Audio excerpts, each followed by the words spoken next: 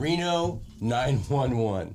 I love that. Everybody on that show, what a gas. You were so lucky to do that. Oh, God. What a gas. You know, I was so fortunate to get that, and I literally, Ian Quinn.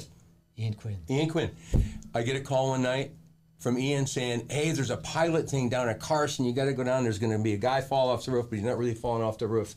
And I show up, and what it is it's I don't know them. I show up, and they're on a set inside. I walk in, and here's a lineup, like, you know, police lineup. And it's Clemmy, and a guy, and he's got faces all bruised up, and he's got a collar on like this. And there's 5 nude women in the lineup with just G-strings on. Yeah. Right? And he says, I don't know, could you have them turn to the left and jump up and down? And I went, oh my God, what have I done? Anyway, so long story short, and at the end, I did some driving for him and stuff like that. That night, I kept the guy warm and the guns and stuff. And this blonde guy walks up to me. He says, we do these things all the time, and this is the first time a stunt coordinator's really shown up. And I said, okay, they have a card. I had 1 card with me. That was it.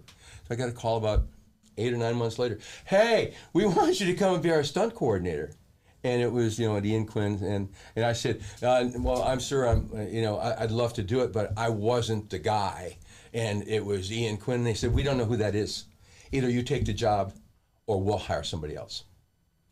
Yes, sir, I'll take the job. So anyway, that's how, but Rick came over, and I don't know which gag was first, but we called you up to see if you could be a helicopter pilot for the Pope, right? Yeah, I fly helicopters, and I've done a lot of movie production doing that, and it was odd because they had sent wardrobe up to Van Nuys Airport where I was going to use this Jet Ranger to fly as a cardinal. And they put skins on it too, didn't they? They put skins on it. The Pope's insignia was on the side of this helicopter. And my boss came out. She was cracking up because, and all the people around Van Nuys that were watching me walk out to this helicopter wearing a full-on Cardinals outfit, get into the helicopter, start off and take off. And that was just... And so we see him. Rick's inbound right now, and they had a guy dressed as a Pope. You're going to put him in a helicopter. The Pope's helicopter lands. Yeah. It was hysterical. Oh, no. It was what hysterical. A moment. And then the other time we're doing a thing, and it was a speed trap, and I think it was on it was on something. Anyway, 2 of the cops, Garcia and Jones, are behind a billboard. Yeah. And they see Jeff Foxworthy's car go by. I think it was Cole. Goes by the car fast, and they pull up from behind the billboard, and all of a sudden... Yeah, Mikey's doubling Garcia, right? Yeah. Head-on double. And Mikey pulls out, and you wanted me to hit Mikey at 50 miles an hour. So Mikey pulled out, and I hit him on his trunk to spin him around. The gag worked great. But later, I get a call to do an Allstate commercial, and they want to do something just like that. And stupid Rick, talk about a major screw-up.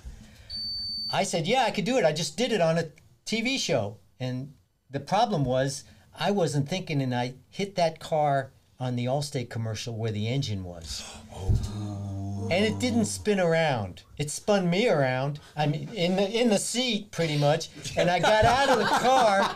I got out of the car, bent over, and I was hurting like a son of a gun.